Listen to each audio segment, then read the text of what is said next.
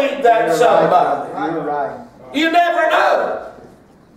And just because someone is offering you encouragement, it does not mean that they're not experiencing difficult times in their life, while at the same time they're trying to be a blessing to you. Yes.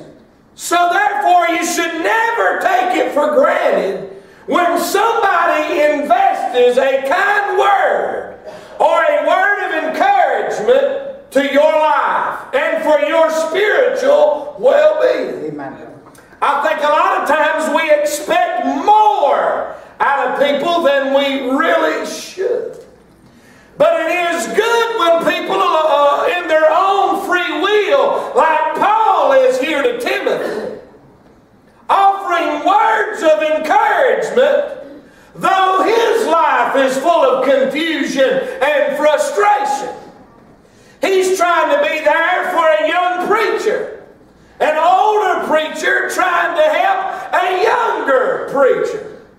And preachers need to be encouraged too sometimes. And I'd like to say a special thank you to Bethel Baptist Church and the dinner y'all serve Sunday, and the cards and the gifts and the meals and the handshakes and the hugs and everything else to encourage your preacher. I'm not saying that in a way to have a pity party as if nobody ever encourages me, because some would think that. That's not the case. But nevertheless, it is still a true statement that sometimes you've got to be able to look over your issues and what you're dealing with at the moment. Yes, sir. To be able to offer a word of encouragement to somebody else that is in maybe not as in bad a shape as you are, but could be. Yes, sir.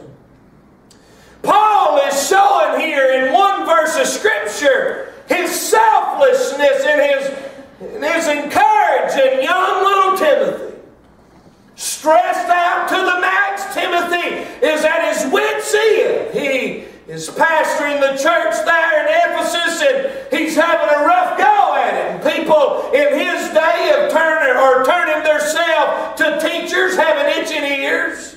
You can read about what kind of people he's dealing with. That's found in 2 Timothy chapter 3. Don't turn there. He's dealing with proud, boasters, blasphemers, lovers of pleasure more than lovers of God. Timothy needed somebody to come along and encourage him. And Paul, in spite of being in prison, maybe not at the time of this exact writing, some commentaries have said that during the writing of 1 and 2 Timothy that Paul was liberated from prison for a short time, and shortly after writing 2 Timothy he was back in prison in Rome. Paul spent a lot of time in deep, dark dungeons, and many people would wonder why God allowed Paul to experience such harsh judgment and treatment in this life. Some might even would say it's not fair to look at Paul, who was a man of faith and power and boldness. But friend, were it not for those prison moments that he was allowed to spend that time, you and I wouldn't have most of the New Testament sitting in our lap. For it was in those times that he found time to put down on paper what God would have him share with generations to come. So it's not just in your moment that God is trying to do something. It may be years, maybe even hundreds of years, that your life might have an impact on somebody else. Mama. And how we react to the issues that we're dealing with at the time could have an effect on encouraging people on down the road. I don't want to be one of those that's not offering a word of encouragement. And if there's one thing that we need today, we need some more people with an encouraging spirit like old Barnabas had. Amen. Lord, give us some people that will raise up a generation and a group of people. Though we've got our own problems, I'm not minimizing that, but would, for the sake of God and His church and the next generation, be able to get above our little problem for a while and say, yes, I've got it bad, but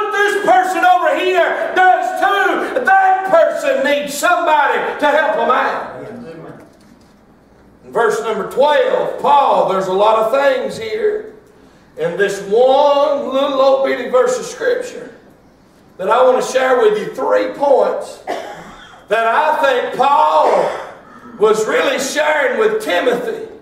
That if you're going through something tonight, this will help you triumph through your trial.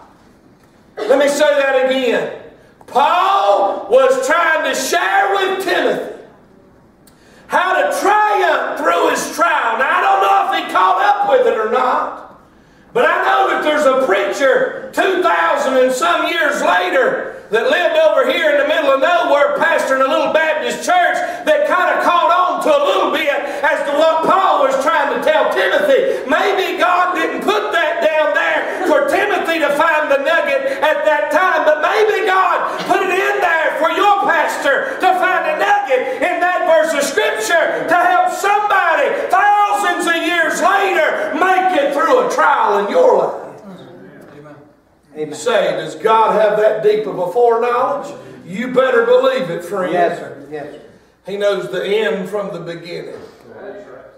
I feel like even leaving my text, I feel so much God in my speaking right now, I don't even know if I should start. Go ahead, Pastor. But I believe I need to. In this verse of Scripture, I want you to notice the first thing Paul mentions, and that is, notice, a cause worth suffering. Look with me in verse number 12. For the which, watch, cause I also suffer these things. What was he talking about? What things was he suffering? He was suffering all kinds of things. What kind of cause was it? First of all, in verse number 9, you'll see that it was a glorious cause was the reason he was suffering. Look at verse 9. Who has saved us. Let me tell you, one of the first reasons why Paul was suffering in his life is because he was saved. That's why.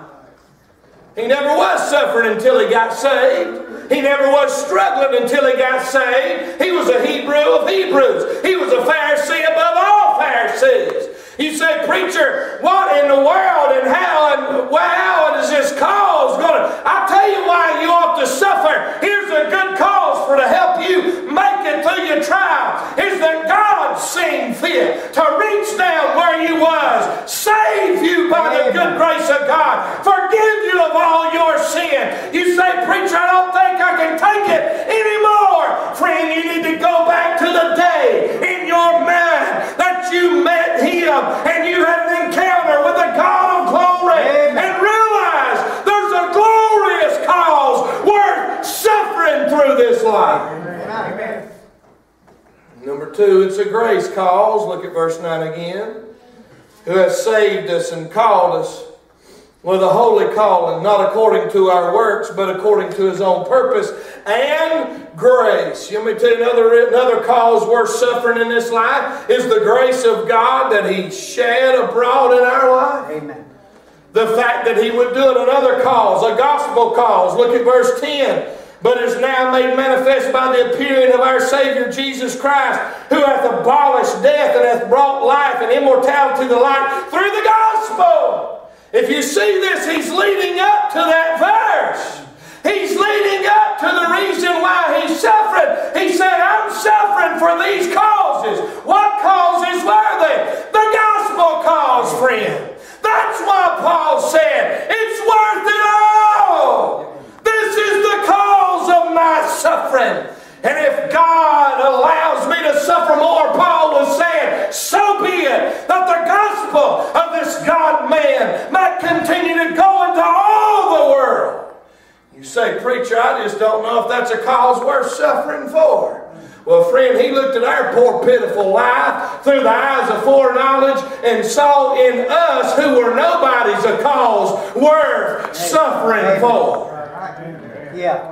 Oh yeah, He saw you in your backslidden, drunken, rebellious state. He sees us even now. He saw that we would be who we are, yet He saw us and loved us anyway. He said, you're a cause worth suffering for. Thank God. And if there's anything that ought to help us triumph through a trial, is the gospel say. Yeah. For the sake Does anybody even know what the gospel means anymore? Y'all awful quiet. The gospel is the power of God that bringeth salvation to every man that believeth, to the Jew first and also to the Greek. The gospel is the reason you're saved tonight. The gospel is the reason your sins are forgiven. The gospel is the reason heaven is prepared. The gospel is the reason we're going there one day. The gospel is the reason you got joy in your heart. The gospel is the reason you can pillow your head down tonight. The gospel is the reason the birds are singing, the sun is a-shining. The gospel is the reason the stars are twinkling. The gospel is the reason the rivers are still flowing, the fish are still swimming, and the birds are still singing. I'm telling you, the gospel is a cause worth suffering for. Amen.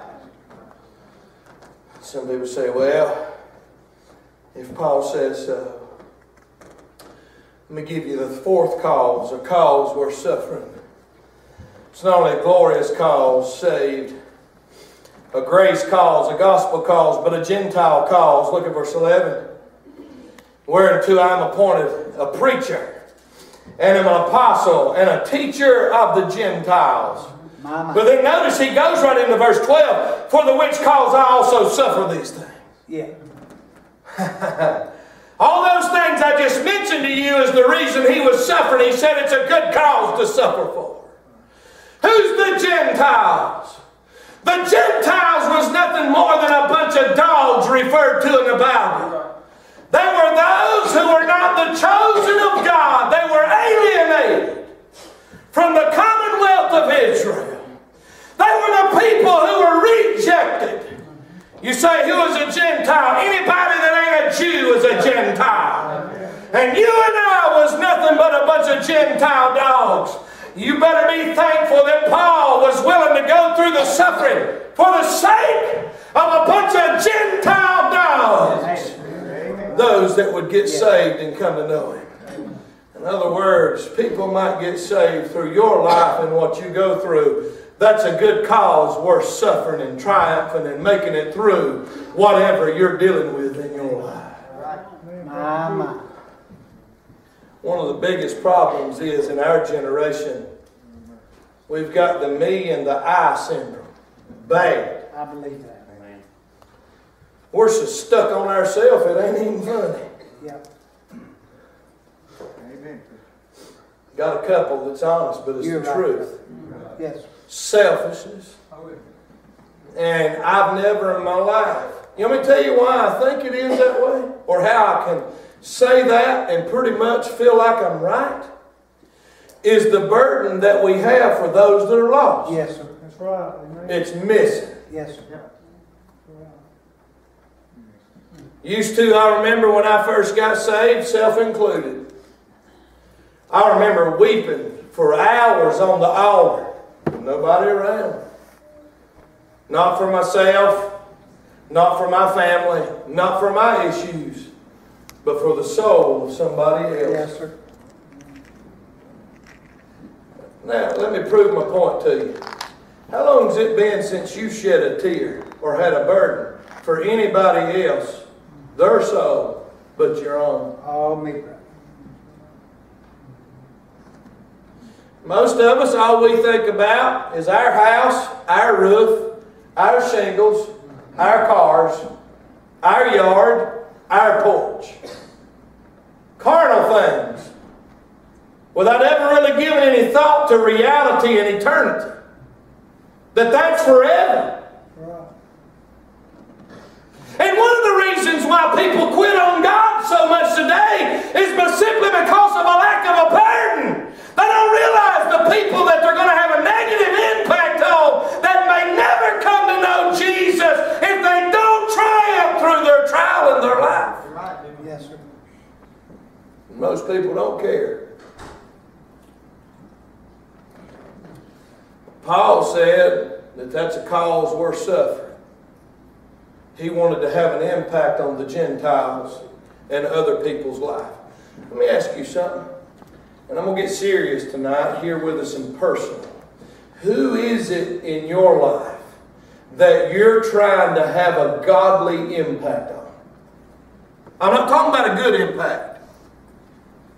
There's some good people all in here and godly people, but is there anybody in your life that you're trying to have and teach them in the paths of godliness? Other than your own family. Boy, it's done got real quiet. Most of us don't even teach our own family.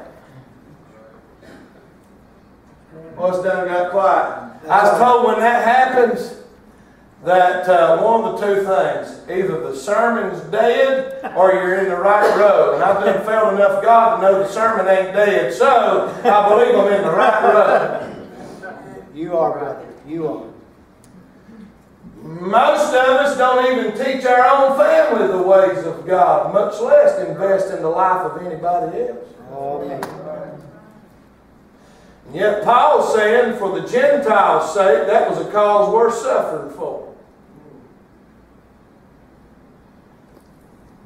A lot of people quit, throw in the towel. They never have had a burden for nobody but themselves. And there's going to be people in your life that you've been in contact with, and you're born again, and you're saved, and you're going to heaven. But because you don't have a burden for their soul, they're going to end up dying and going to hell. You say, preacher, you really mean that? What if somebody don't tell them that's where they're headed? Yeah. Right. Yes, sir. Good. That's why Paul was able to triumph through his trials going through prison. And the more you read this verse, the more encouragement you get from a man whose life is not a bed of roses. He didn't even have a helpmate. Some of y'all men will say, well, bless God, that's why he was able to do it so good. He didn't have nobody screaming in his ear. No. A wife to be there to encourage you through a difficult time in your life is a wonderful thing, Yes. friend. Yes. That's a blessing.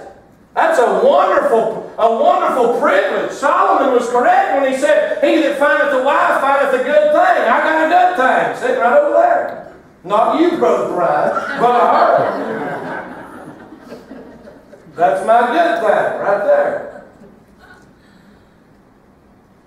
He didn't have nobody to lift him up. That's not what it was about. And by the way, it was so important to him. Watch this now. I hope this comes real to all of us tonight. Watch this now. The only way of communication they had was either by word of mouth or parchment. That's the only way. In other words, he had to write it down on a piece of paper. That's the way God had it sent. And it wasn't a Hallmark card. Thank God for them things you can go to CVS and buy. They get pretty expensive, though. About got to go to the dollar store anymore to find a good card or make them yourself on your computer at home. But no, he couldn't find a card that would say exactly what needed to be said, so he said, I need to put this down on paper. When somebody writes it down on paper, that means more than just saying it. It really does. Paul was saying there's a cause worth suffering. Number 2, look at verse 12. There's a confidence here worth sharing. For the which cause I also suffer these things. Watch this. Nevertheless, I am not ashamed, for I know whom I have believed and am persuaded that he is able to keep that which I have committed unto him against that day. Do y'all feel his confidence? Yes. I mean, here's a man that's hating. He's tried to be a blessing to the church at Corinth, and they despise him everywhere he goes. It's disruption and disturbance, and there's prison guards looking for him, and he's like he's running for his life everywhere he goes. And yet in the midst of all of it, he's able to muster up some words of encouragement and be confident to a young little preacher. Says, hey, by the way, pay no attention. If you did, listen to this. Nevertheless, I am not ashamed, for I am persuaded. Amen. For I know in whom I believe. Yeah. That's the problem with a lot of people. They don't really know who they believe. Oh, man. There'll come a time in your life where you better know who you believe. Yes, sir. Yes, sir. This confidence is seen. What was it And he said, he used a word in here that got my attention. He says, for I know whom I have believed, watch, and am persuaded. Now that word persuaded is giving us an idea, Tim, that something had happened in his life, that there was a time where he wasn't persuaded. So God had done something to get his attention. What had God done? How did God persuade him that his confidence was so high now during this struggle in his life to maintain that level of confidence? What had God done? Glad you asked. I want to share them with you, all right? What did God use to persuade Paul? Well, God persuaded Paul by the blessings that he had sent. Ephesians chapter 1 verse 3, I'll quote it to you. Paul had said in there, blessed be the God and Father of our Lord Jesus Christ, who hath blessed us with all spiritual blessings in heavenly places in Christ. Amen. Let me tell you why Paul was able to be confident through this trying time in his life and offer words of encouragement is because he hadn't forgot the blessings that God spiritually had poured in his life. See, that's another problem. Most Christians today are so carnal they don't recognize spiritual blessings. Yes, right. The most blessings that most people realize today is how much money God gives them, how good a job God gives them, how nice a car or house God gives them. That's really the only blessings that a carnal Christian is ever going to realize. But listen, friend, the greatest blessings that you and I have tonight, they are not carnal, but they're spiritual blessings. Yes. The peace of God in our heart, the joy unspeakable and full of glory, the confidence that we have in Him, knowing that we've been justified to God, meaning we're in right standing with Him. We've been reconciled to Him, meaning we're no longer enemies, when we're no longer under the wrath of God. That's a blessing that we have through Christ Jesus. Amen. That's why that kind of preaching don't draw big crowds, but you get these health and wealth guys. Yeah. And start talking about carnal things. Yeah. That's what draws the masses. Oh, you give us this and God. Now God does bless us with carnal things. Yes. Y'all tell that. He blesses us with carnal things. But for the average Christian, carnal blessings is all they can really comprehend because they're not spiritual minded. Yeah. That's why our churches are full of all kinds of carnality, and people quit when they're going through a trial in their life. They don't understand the spiritual side of this thing. Yes, I'm afraid you're right. Paul said, hey, I'm seeing this. His confidence is because of the blessings God had sent. What's this? It's not only the blessings God had sent him, but the bounty God had supplied. Philippians 4:19. Why was Paul able to tell the church of Philippi that his God would supply all of their need according to His Son's riches and glory? I'll tell you why. It's because over and over and over again God had supplied His need. Why was Paul able to have such confidence going through this issue in life? It's because God had been so good in meeting His needs through His life. And surely God has met all of ours. And a whole bunch of our wants. A whole bunch of our wants. Let me give you another one. What else was it? What caused him to have such confidence? It was not only the blessings God had sent, the bounty God had supplied, but the battles God had stopped. Turn to 2 Corinthians chapter 7. I want to read this to you. This is why Paul's confidence level was so high in his life. He was meditating, no doubt, on what God had done. Why? Because God had persuaded him. God persuaded him. Look at verse number 6 of 2 Corinthians chapter 7. Nevertheless, God that comforted those that are cast down, watch, comforted us by the coming of Titus, and not by his coming only, but by the consolation wherewith he was comforted in you. When he told us your earnest desire, your mourning, your fervent mind toward me, so that I rejoiced the more. You know what, Paul? They'd been through a difficult time, and God had comforted them and solved a battle and an issue in his life. Let me tell you what ought to help us to have confidence in life when we're going through a hard time is how many times God has been there to give you the peace of mind and control and conquer a battle that you're faced with in your life. Yes, sir. Let me give you an illustration of what this ought to do to Donald and Miss Julie. And by the way, for all those that don't know, Donald Tucker is not supporting Clay Aiken, all right? At least I hope not, right? But this issue with Julie, I've watched them. I saw you cut eyes over right away. I know where that's going. But anyway, with Julie, she was tore up the other night. And when we was praying for her, it's a major issue. The cancer was outside, not contained on the inside. It caused a lot of worry. I mean, especially when you're hearing all the negativity that's going on today. But now that they've done the surgery and everything, they've sent that to pathology, and the pathology report come back negative for any type of cancer. Now, Donald, what that ought to do is build y'all's confidence in God. So that the next time you experience a trial, you'll be able to look back and be able to be confident also in helping somebody else that might need your encouragement, because it's always better when you know somebody's been where you are. Yes, sir. Yes, sir. And God may use you and Julie to encourage somebody else that might go through the same thing or worse than what y'all went through. That's how it works. So what built Paul's confidence up was the battles and the things and the issues that God had settled in his time past.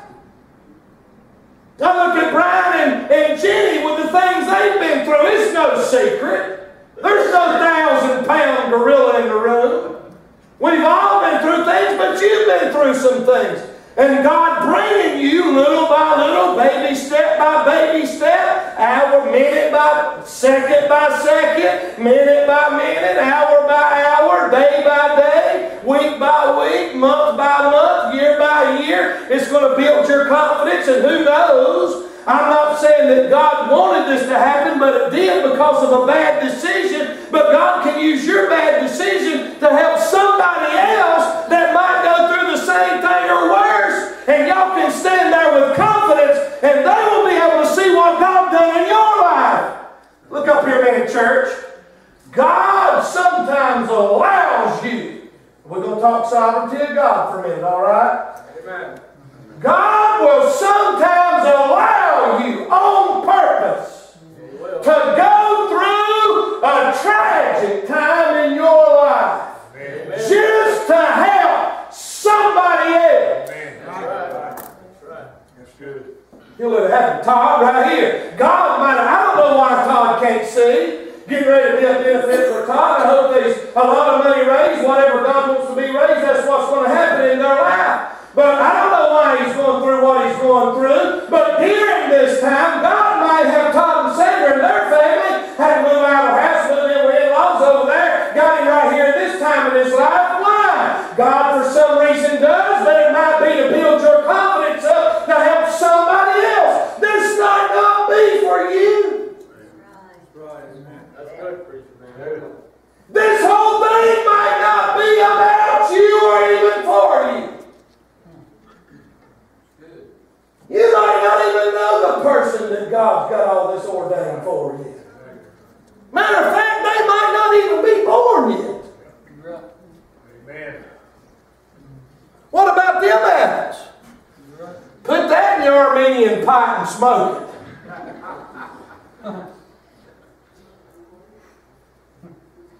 I'm trying to get you to see that the confidence that you have in your life and what you're going through, God's putting you or allowing you to go through it, and He's solving these problems to build your confidence to help somebody else.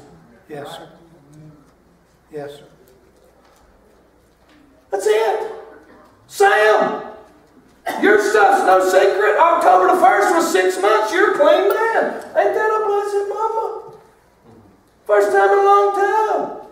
I don't have to worry about your boy coming in over there and parking and shutting the garage door and going straight in the house. No, you're tickled to death. Don't have to worry about him driving drunk with them grandbabies or killing himself or somebody else. His marriage is together and things are better now. Looks like they've ever been, or at least in a long time. Sam used this time to build confidence in not yourself or your own ability, but in God's ability, because somewhere down the road, somebody's going to need Sam to offer them a word of encouragement, and it'll probably be a worse state of mind than you was in.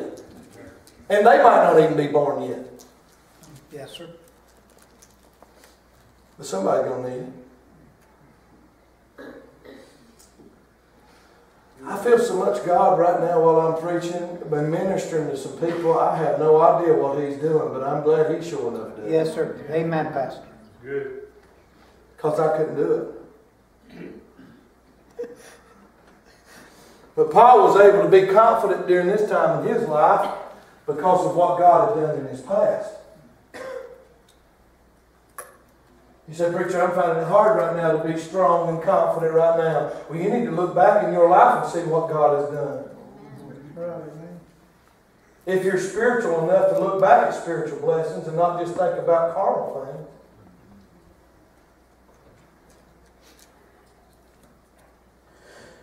This confidence that Paul had that I'm sharing with you, he was persuaded, he said. God persuaded him and built his confidence through the blessings that He sent, the bounty supplied, the battles He had stopped, the burdens He had soothed. I could go there, Philippians 4, 6, and 7, where He talked about the peace that passeth all understanding shall keep your hearts and mind, and all that stuff. He had experienced that. He had experienced burdens being soothed in his own life. But then the Bible God had shared. That built his confidence up and persuaded him. Because in Romans chapter 15 and verse number 4, flip over there, Paul wrote this, and here's what Paul had to say about the written word at that time, which the New Testament wasn't here, but they had the Old Testament scrolls. In Romans 15 verse 4, he says, for whatsoever things were written aforetime, which means before, were written for our learning, that we through patience and comfort of the Scriptures might have hope. You want me to tell you what persuaded Paul was the Word of God at that time. He said, I know who I believe. Do you really know? Do you know Him? You want me to tell you why Paul knew Him? He had experienced Him. Amen. In his own life. Amen. You never know Him until you do experience Him. Amen. You cannot know Him until you've experienced Him. Amen. Amen. Paul said with assurance, I know in whom I believe, and am persuaded. In other words, he's got his foot on the rock and his mind's made up. Yeah. Amen. That'd be a good title for this. You know that? He's been persuaded. Watch this. Let me give you one more point and we're done. Triumphing through trials. There's a cause worth suffering. There's a confidence worth sharing. But then there's a course worth staying. This whole verse in verse number 12 is really showing us and telling us, is screaming, Paul saying, I'm staying the course. I know in whom I believe, and I'm persuaded. In other words, I ain't backing up now. I'm going to stay in the course that I'm on. Watch this. How was he able to do that? How was Paul able to stay the course and triumph through all these trials that he went through? Here's how. Watch this. Number one, because his trials didn't control his feelings. Look at verse 12. For which cause I also suffer these things, nevertheless, watch, I am not ashamed. You want me to tell you what he said right there? What I'm going through right now is not controlling how I feel. Let me say that again. He's saying, this issue that I'm wrestling with ain't controlling my feelings. He had control of his own emotions. Boy, that kicks a lot of us in the high, doesn't it? Huh? That's why he was able to stay the course. Because his trial didn't control his feelings. He said, I ain't ashamed. Some of y'all probably think I ought to be ashamed, but I ain't ashamed. Why? He knew who he believed. And God had already persuaded him. He had his foot on a rock, and his mind was made up. Feelings are a very powerful thing. And feelings, a lot of times, they control what we say and what we do. I better not get into a lot of feelings right now. It's not a good time. Especially when you live with 3 women. Amen. Paul was able to stay the course because his trial didn't control his feelings, number 2. But also his trial didn't change his focus. Look at verse 12 again. He said, nevertheless, I am not ashamed. Watch, for I know whom I believe. In other words, his focus was not changed one bit by what he was going through in his life. I'm going to get a little bit personal right here, but not real personal. When I come to y'all's house and talk to y'all after a great event, and I've done talk to a lot of other people the same thing, what was the first thing I told y'all after we opened it up? I said, work on your relationship with who? Exactly right. How many times I tell y'all that? Over and over and over and over again. See, a lot of times we'll try to fix our issue when really the main issue that needs fixing is our relationship with God. You've got to keep your focus on Him. Paul's focus didn't change. That's why he was able to stay the course. He said, I know who I believe, and my eyes are on Him. You better keep your eyes on the Lord, or you will be swayed to one side or the other. The course we're staying. He was able to stay the course because his trial didn't control his feelings, didn't change his focus, but it didn't crush his faith. He said, and am persuaded. Verse 12. In other words, he still had his faith in God. But then here's this last one. Here's why he was able to stay the course. Because his trial didn't cloud his future. Look at verse 12 again. I'll read it one more time. For the which cause I also suffer these things. Nevertheless, I am not ashamed. For I know whom I have believed, and am persuaded that He is able to keep that which I have committed unto Him against, here's the future, that day. In other words, his trial didn't cloud his future. He still knew that regardless as to what happened in this life, he still had a better future. And there's a better day coming. I promise you that. This too shall pass. And if there's one thing that'll help you make it through a trying time in your life, is to see a light at the end of the tunnel. You want me to tell you who that light is at the end of the tunnel? Jesus is the light at the end of the tunnel. I'll share this little story with you and I'm going to close. There's a guy over here close by that's getting ready to pass and go into eternity. I've been over there 2 or 3 times. His name's Dexter Church, and some of y'all in here know him. He's still alive, which I can't believe unless he's passed away in the last little bit. He's got cancer, it's terminal. He's getting ready to leave out of here and check out.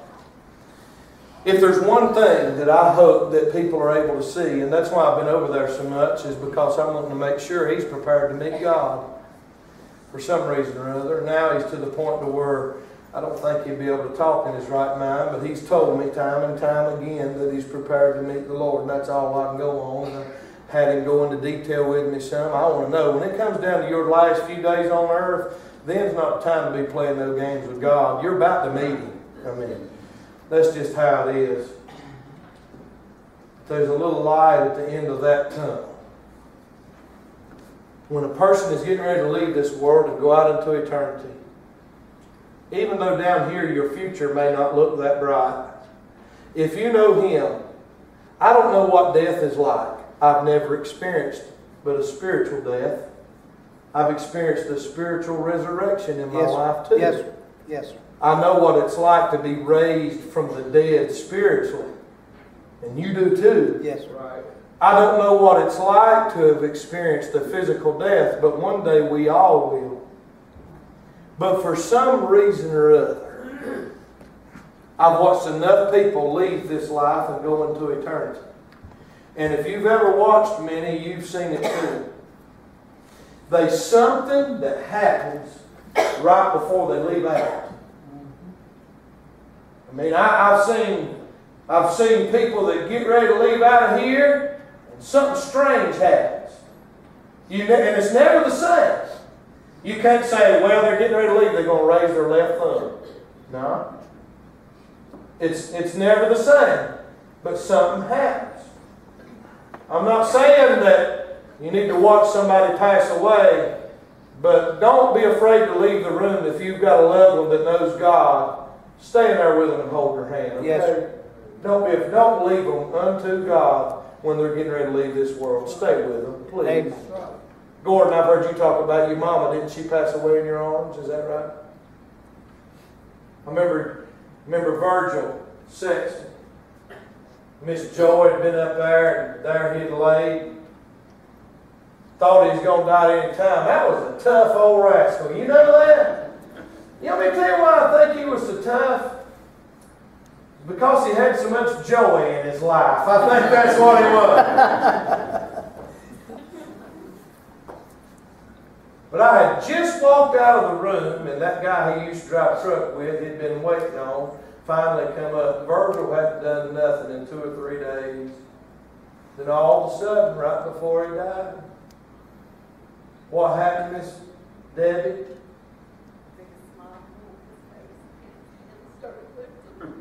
Yeah. Hands started lifting. This guy, Virgil hadn't moved.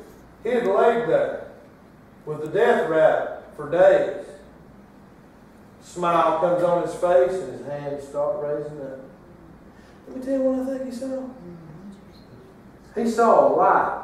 I think as this life was a closing, there was another life opening up, Amen. which was eternal life that had been in him ever since he had got saved, but now his faith was being made reality, and he was seeing it in all of its glory, and he took off and fluttered like an angel into the glory world. Glory to God. I don't know why, but I got goosebumps on me right now, and I just heard Virgil go, hallelujah! Yeah.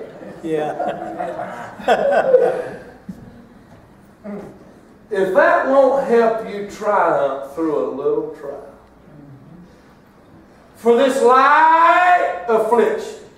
That's why Paul was able to say this in Romans chapter 8. For this light affliction worketh for us a far more and exceeding eternal weight of glory. We ain't seen nothing yet. We ain't even seen the icing that's going. We ain't even seen the cake with real eyes of faith yet. We're looking at it through a glass and it's kind of dingy and dark. We see it in the Scripture and we know that it's there, and every once in a while we'll see a sparkle of its glory, just enough to keep your attention. One of these days it's going to be face to face. And that's that future that we all have. And Paul's future didn't get clouded. Don't get your tent pegs put in the ground too far down here. So true. Because we ain't a staying here, friend. We are leaving out one day, sooner or later. One day our name will be changed to gone.